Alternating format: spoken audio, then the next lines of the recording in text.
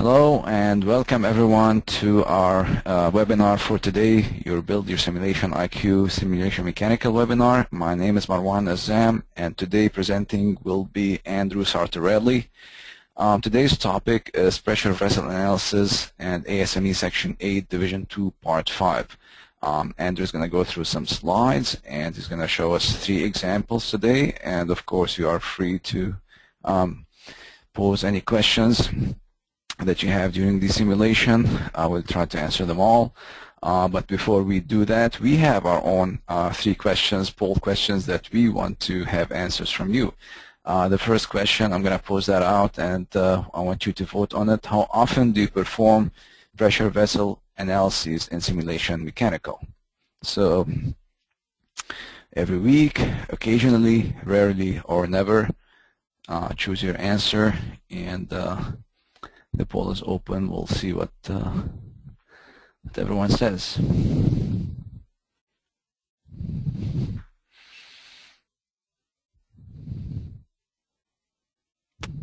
Okay, the results are in, I think. Looks like everyone answered. It's not changing.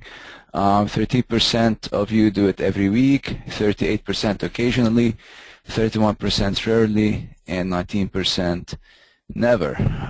So most of you do it to some extent.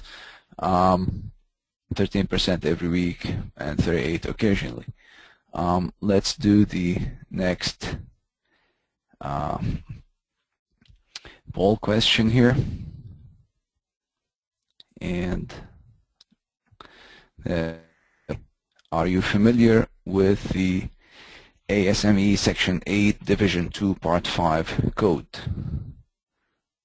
that pertains to the pressure vessels? So the answers are: I've heard of it but never used it, I've used it a little, I'm an expert, and what?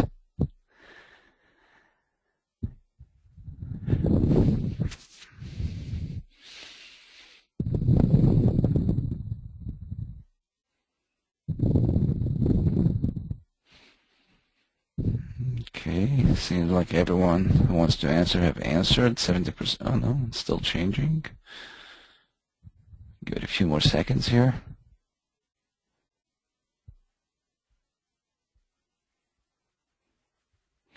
All right, well, the results are in.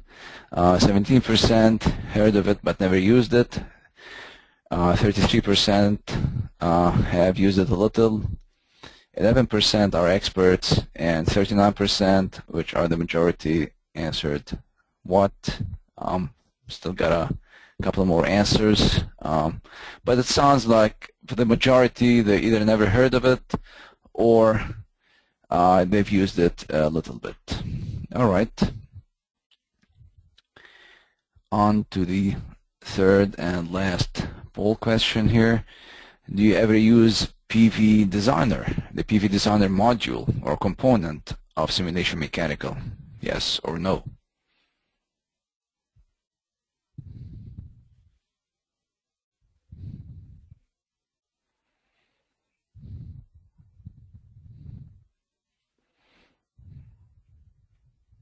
And by the way, I mean, some of you who have answered no might not know what the PV Designer component is. What PV Designer is, it's a little utility that comes with simulation mechanical that allows you to build pressure vessels. So all the input is directed, it's like a wizard directed to building pressure vessels. So you specify the cylinder, diameter and length, and how many nozzles you have, and heads on the nozzles, and how they're oriented, and so on. So it's a utility that if you have multiple nozzles, would generate a model out of plate elements or shell elements, and I think it can also do that, but only for one nozzle using brick elements. So if you have multiple nozzles, it will build the model out of shell elements. So it's a very neat parametric wizard that allows you to design your own pressure vessels without having basically to import a CAD model or to build it by hand.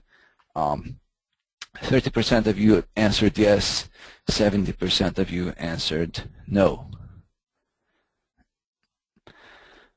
All right, those are our poll questions. I will now hand it over to Andrew, who will talk to us about pressure vessels. Thanks, Marwan. So this week I'll be talking about ASME Section VIII, Division 2, Part 5, Design by Analysis. Just to go over some of the other topics that we've covered. Last month, James Kubley did simulation CFD interoperability with simulation mechanical. And you can find that as well as all of our other previous webinars on our YouTube channel, Autodesk Sim 360. And typically we'll announce these on the simulation mechanical forum, through LinkedIn, direct email, on our Twitter page, as well as our Facebook page. I believe the webinars are now a series, so once you sign up for one, you should get the announcement every month for the next one. All right. So what's in the news? So we've announced that we will be retiring Autodesk Subscription Center on March 13th. So it's a little less than a month from now. And everything is now going to go through Autodesk account. So you can log into autodesk.com/account, and you'll be presented with a page similar to the image that you see here. And it will list all of your products and services that you have available to you. And now to create a support case, you'll see an option up in the upper right-hand corner right next to your name for support.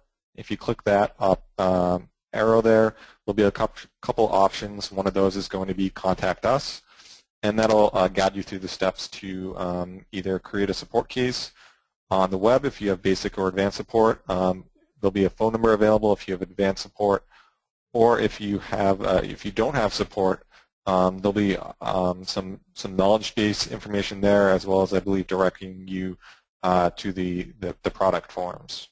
So that's something really important to be aware of. There'll be a redirect on the Subscription Center page, but it may be a good time now to get yourself a little bit familiar with it, because that page is up now. I don't believe it's fully active with all the case creation capabilities, but it's going to be there, so poke around with it if you get a chance, and just make yourself aware of it. So here are a few articles that were created this past month in February. So you can see we've generated some help articles, and those are going to be available at knowledge.autodesk.com, and that's our help page. So today, like I said, I'll be going over a specific section of the ASME code, Section 8, Division 2, Part 5. So we'll be going over what is it, what kind of analysis can we do, how do I use it, and then I'll be going into an example of plastic collapse. And there's a couple different ways you can do that plastic collapse. So I'll talk about the 3 different options available there.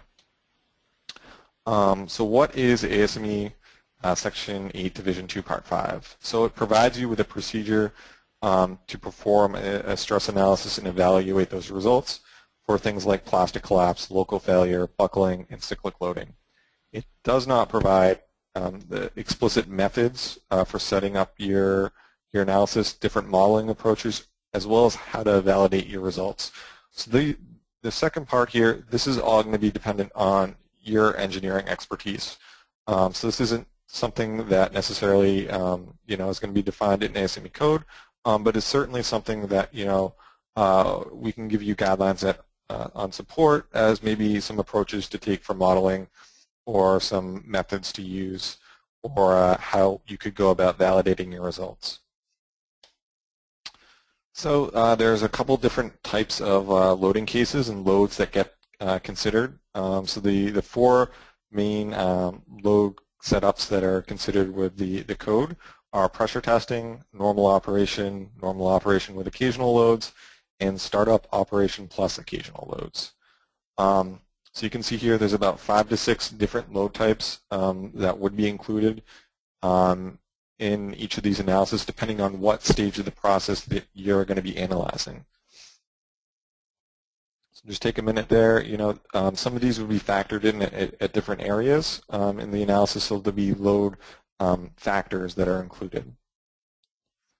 So what is plastic collapse? Plastic collapse is really, as you can see here, we're going to have rupturing of a pressure vessel due to plastic deformation.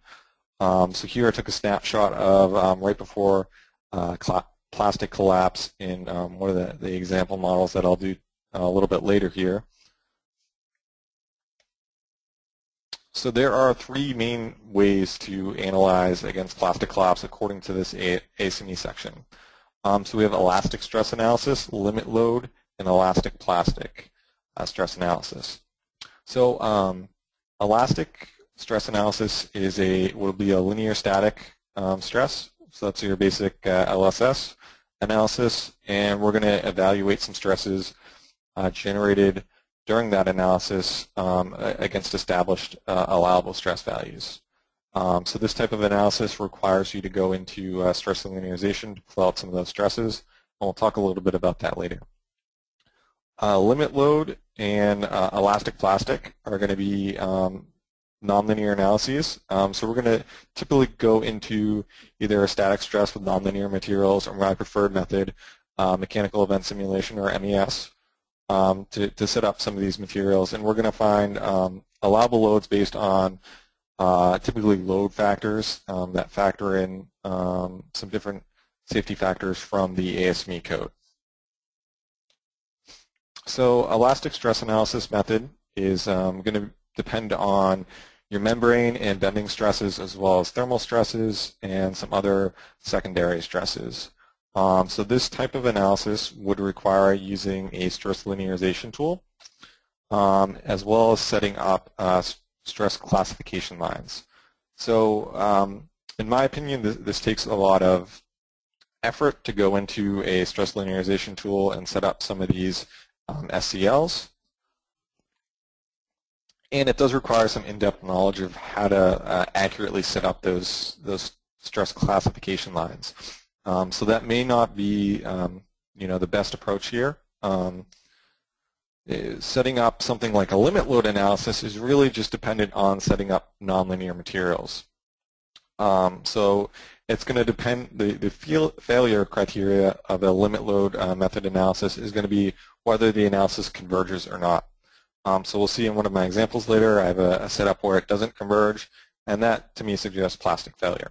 So ASME specifies that you need to use an elastic, perfectly plastic material, and in simulation mechanical, we would define that as a von Mises with isotropic hardening, and then to have that perfectly plastic, we would set up a very, very tiny strain hardening modulus. So as you can see here, I've defined a strain hardening modulus of 1e to the -6. So very small, essentially a flat line there. And then we're going to have load case combination and load case factors. So we're going to be multiplying some of the design pressures and design loads by some of these factors to determine if there's going to be global or local plastic collapse. Okay, so there's some steps set forth in the ASME code to set up a limit load analysis. So we would generate our model geometry. So you could take a 2D geometry or 3D geometry, bring that into simulation mechanical, set it up in the FEA editor, add some of your boundary conditions and loads.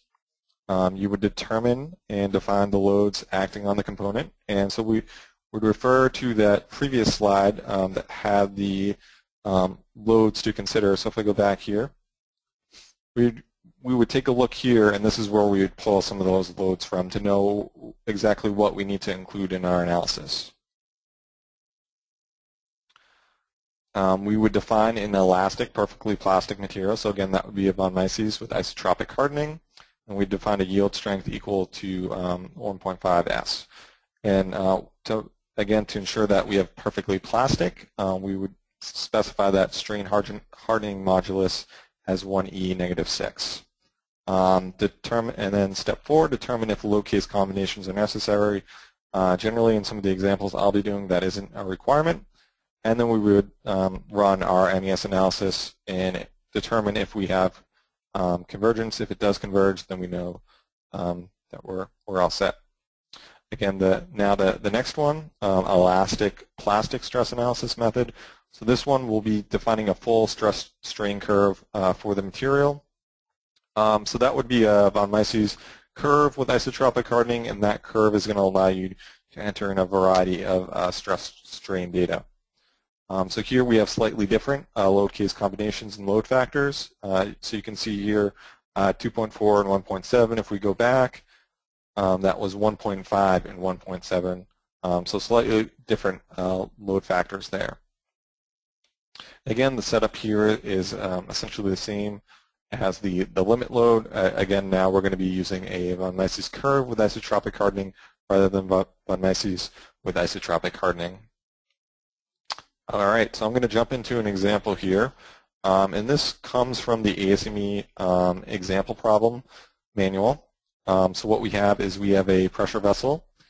It has a internal pressure of 420 psi gauge, and then there's going to be a pipe thrust at the very top there, and that's going to be equal to about 982 psi. So we've got some materials defined in the example here, AS 516 for the shell and the head, and then SA 105 for the forgings. And the goal here is to determine if there is going to be plastic collapse.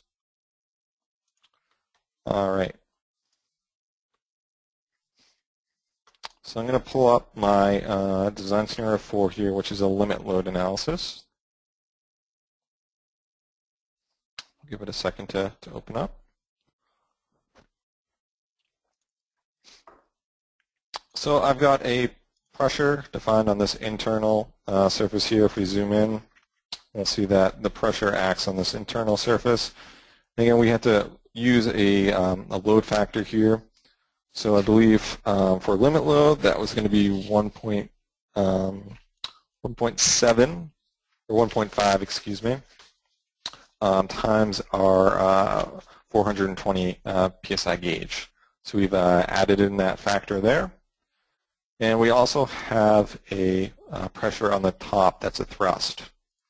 So that pipe thrust, again, is going to be factored by that, that value again, so 1.5.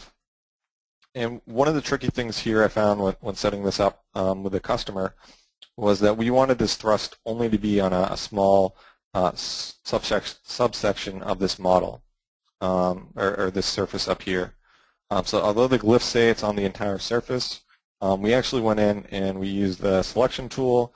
We selected these lines specifically, we edited the attributes, and we redefined them for a new surface. And by doing that, we're able to apply the load strictly to that, to these elements here with that pressure. Now, some of you may be saying, well, why not use a force, a nodal force here? And when we use a force on a axisymmetric model, we get an uneven distribution. So we want this to be evenly distributed across all elements. And that's why we went with the pressure here. So we'll take a quick look at some of the element definitions here. So again, we have this defined as von Mises with isotropic hardening. We're doing axisymmetric and small displacement. And we go in and we'll take a look at the material properties here.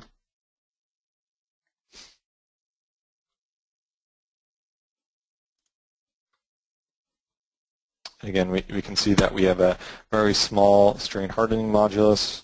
We've set up our yield and other material properties in accordance with the materials set forth in the ASME example. And now we'll go ahead and take a look at the results.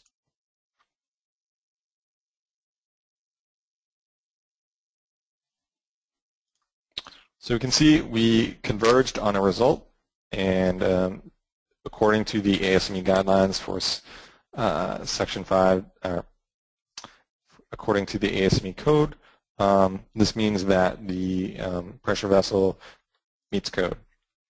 So take a look at the solve log, and we can just take a look through, and we see that it stepped through, and it only really started to encounter a little hiccup at 100%. So everything seems to be in order. Now this was benchmarked against a example that ASME had done in Abacus, and our results seem to match up fairly well with that. So just to show you what would happen if it didn't converge, we'll pull up this 1800 PSI one here. And we'll step back through.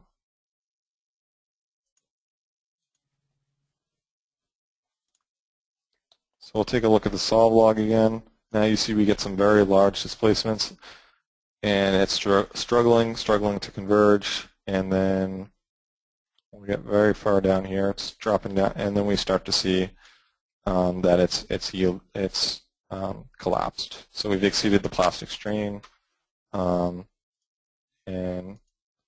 we have no results for those sections, so we know that the model did not converge with this this load here.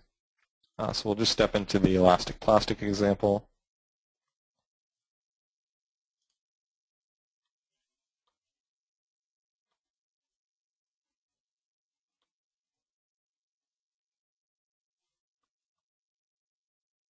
Hey Andrew, it's Kate. Do you have a question out there, Kate? Yeah, I have two. Okay. In your PowerPoint slide, you were referring to S. Can you define that? Sure. Let me just pull up my code sample here.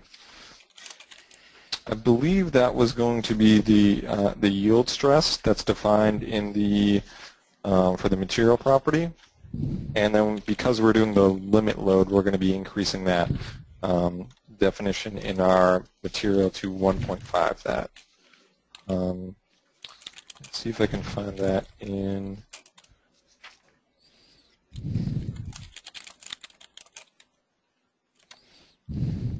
Looks like that is the case. It looks like that was the yield. Okay, and then Steve also asks, in your example, you're using an asymmetric model because you have a symmetric pressure load only. What do you do if the non-symmetric loads, like seismic or wind loads, what would you do in that instance? Right. So if we're going to be doing something like that where we have non-symmetric loading, I think that would be the case where we start getting into to solid elements rather than going with a 2D analysis here.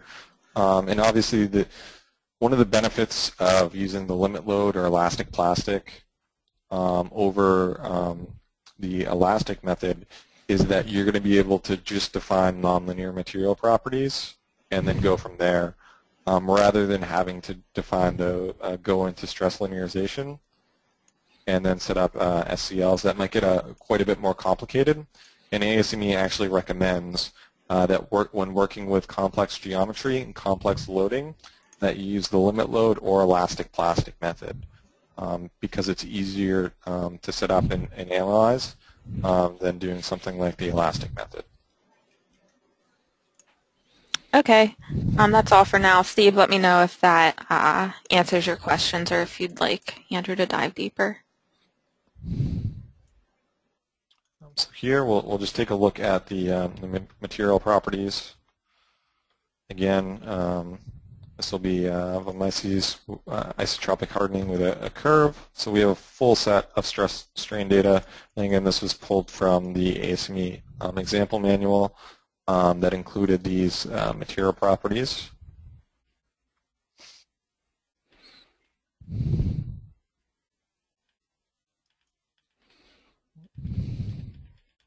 And then we've modified our load again to represent that now we're going to be working at, I believe, 2.4 as our load scale factor rather than 1.5. So we've again increased that pressure value significantly here, and again with the thrust as well. Okay, and we'll just dive into the results. So I've made some modifications there to the materials when I went in and looked. Oh, let's see.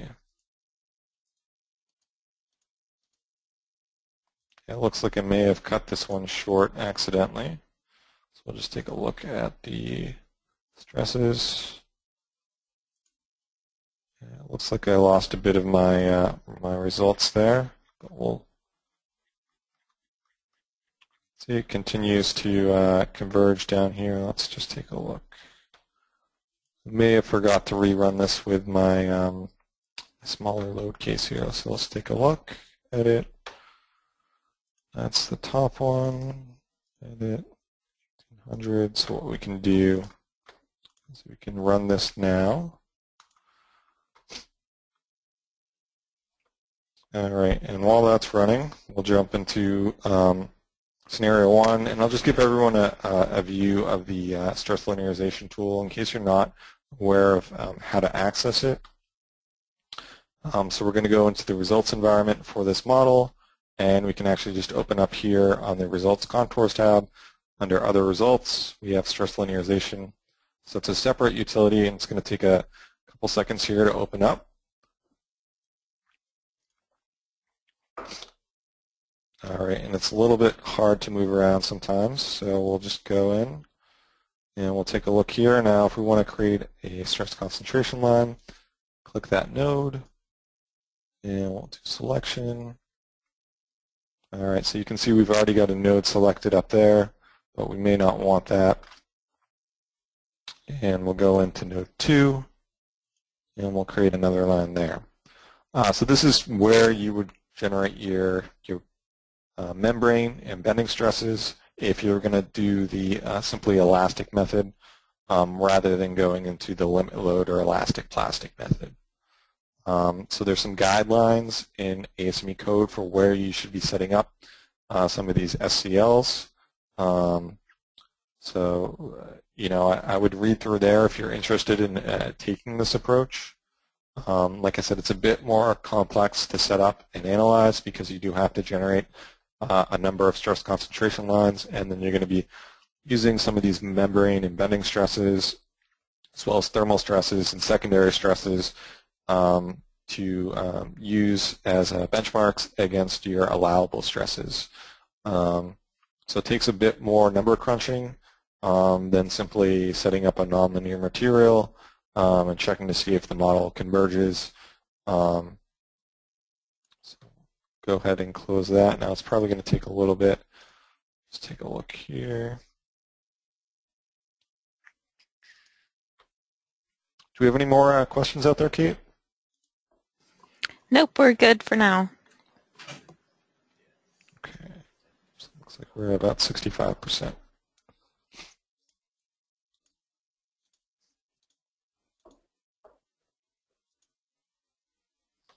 You can see we're still pretty far below our max on our stress strain curve here. I believe that was around about 90,000 psi.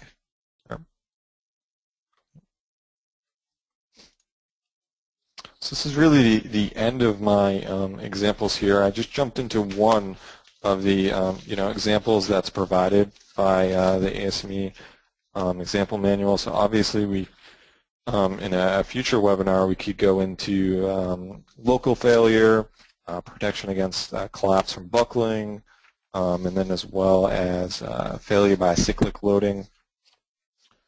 So let's go ahead and, while that's running, put up another model of simulation mechanical. And Marwan mentioned at the beginning that we have a utility called Pressure Vessel Designer, PV Designer. So that's another way to generate some of these models. If you're going to be going ahead and doing a 3D analysis, we can go ahead and generate that model maybe a little bit easier than if you had to go into a CAD package. So we'll go into PV Designer, we'll select New, and we'll do PV sample. Select our unit system.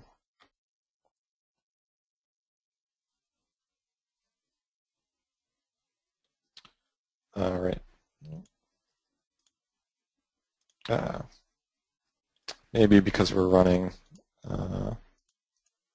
multiple instances here that we're not able to, let's see.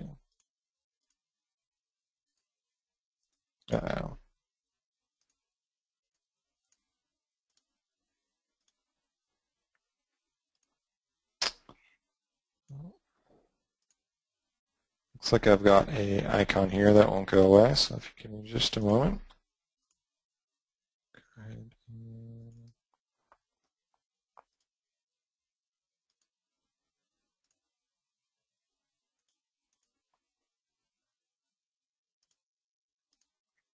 There we go. So it looks like I'm not able to open that up at the same time that I got P as the analysis running.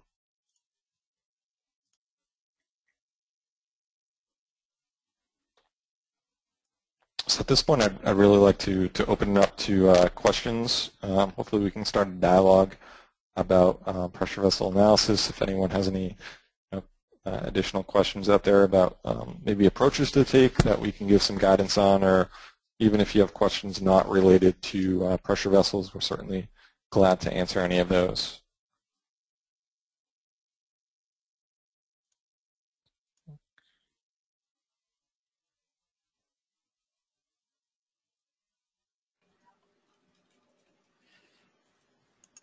Doesn't look like there are any questions coming in right now, but as Andrew mentioned, feel free to ask either pertaining to today's webinar if you have a general question about using the software. Feel free to ask that as well.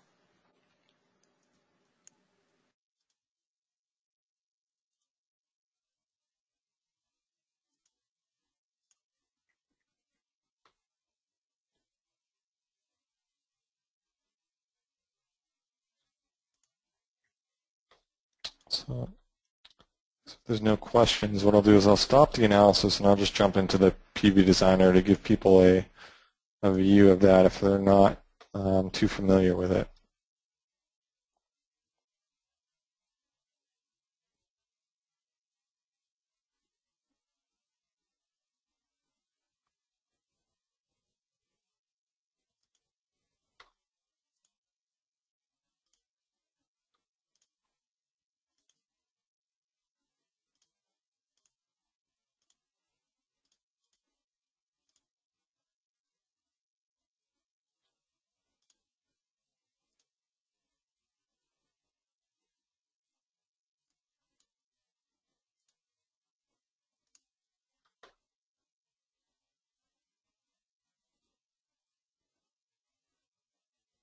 Looks like we may have a question here. So Steve is looking for the converged elastic plastic result. So actually, if you go on and pull up this PowerPoint here, if we take a look here down the bottom, there's a download option for today's presentation.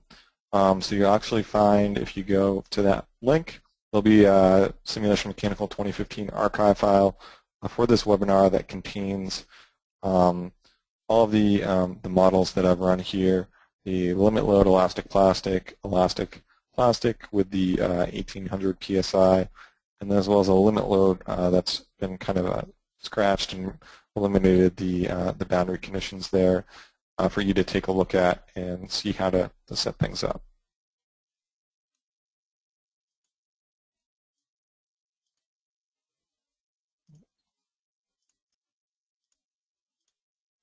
Looks like, give us a second here.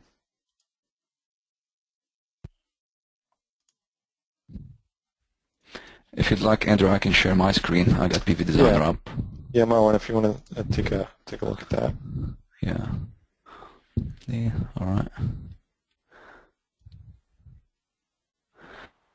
There we go. So you probably saw that screen in the background, but Andrew just couldn't get to it. This is the PV Designer, like I said, wizard. It allows you to, this is what we call the cylinder here, the green part 1, and this is the nozzle. So you can have single nozzle as we have here. Let's say you want to go with a single nozzle. You can either select the element type to be plate or shell or solid.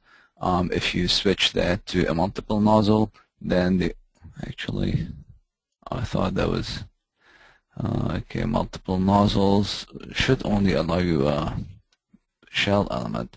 But let's say we want multiple nozzles. You click on that, and you get the geometry. So this is our cylinder. the length. Let's say if we change that to 50 and the diameter of 12, you get something like this. You can hit apply. Extras, what you can put are flanges on the end of the cylinder if you want. You can have heads, and you can define multiple heads. Now, of course, if I'm going to pull up numbers here out of my head, no pun intended, it's just going to probably throw some kind of an error because they're not going to make sense. But, you know, you can go in and you can define heads on the negative side and the positive side of the cylinder. The head can either be flat, spherical, ellipsoidal, toruspherical, or conical. For each one of those, you enter the appropriate parameters, and it shows you those here. Positive side and negative side are going to be identical, just on the opposite sides. You can control the mesh, and you can control the part numbers that these different components go on. You can do that here, and you can also, of course, change it in the FEA editor once you're done if you'd like. So you can do that. Once you're done, you go to File, Done. See, that's what happens when you don't use numbers. You get warnings when you don't use the correct numbers. But anyway, it brings it into the FEA editor here. And you can, of course, go back and edit that. So right now, we just have the cylinder and the head on the cylinder. They're both shell elements, or if you were in a linear stress analysis, it'll say plate elements. You can go in and define the thickness of these shell elements. Of course, you can also combine different parts under one part if you'd like. Let's say you had multiple heads and nozzles and so on, and you get a lot of parts listed here. You can consolidate by selecting the lines on the parts and changing their attributes into one single part and so on. But as you can see, this is generating a geometry for you right away. You don't have to create the model by hand. And not only that, if you don't like the mesh or you want to change some dimension, you can go back and edit it. You don't have to recreate the model from scratch.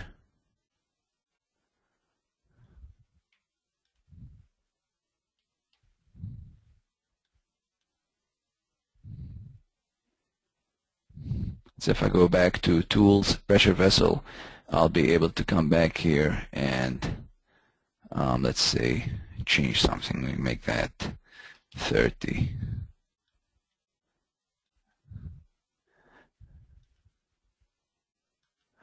And done. And that will change the dimension here for me. There we go. It's shorter now. But like I said, you can add multiple nozzles, you can have flanges, you can have heads, and on all of these nozzles you can change the angle of them and their position and everything that you would need to create such a model. So it's a very handy tool. Any questions on that, anyone?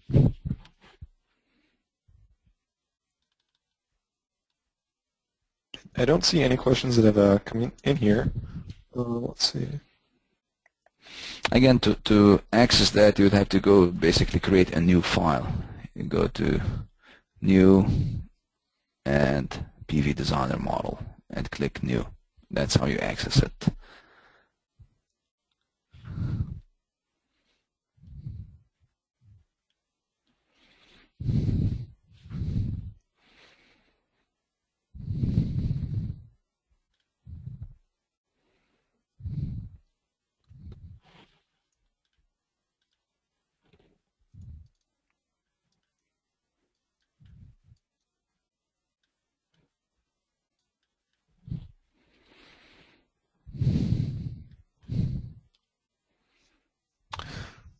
Yeah, so I think this is a really great tool if you're going to be doing either of the load setups here, limit load, elastic plastic, or simply elastic. You get the option to create that geometry pretty simply, and you generate a pretty uniform mesh there. So if you're going to be going in and defining just a simple elastic material properties, or if you're going in and doing a solid model there, you've got a lot of options to do that. And then if you're going to set up, a plate model, you have the option in your results environment to pull out those membrane and bending stresses. That's something that you don't have to go into the stress linearization tool to use if you're using plate or shell elements. So it's easy to pull out some of those values if you need to.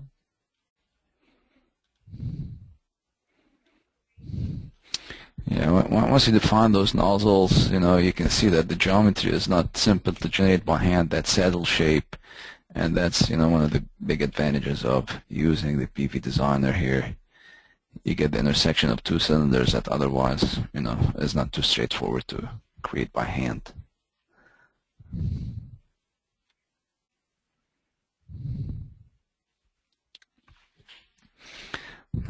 Take this back to Andrew.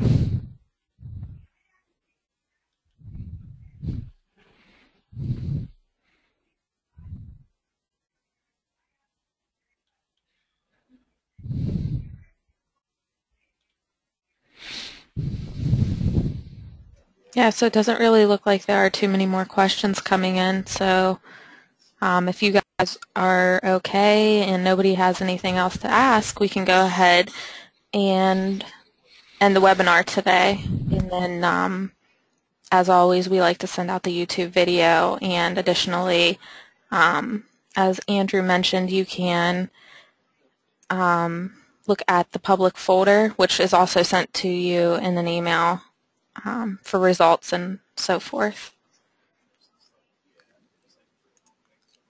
So with that, I think we'll just go ahead and close it out today. All right. Well, I appreciate everyone joining us this morning, and if you have any other questions about setting up your pressure vessel analysis, certainly don't hesitate to contact us through the support mechanisms, or definitely in the forums. I'd like to get a dialogue started there if anyone's interested.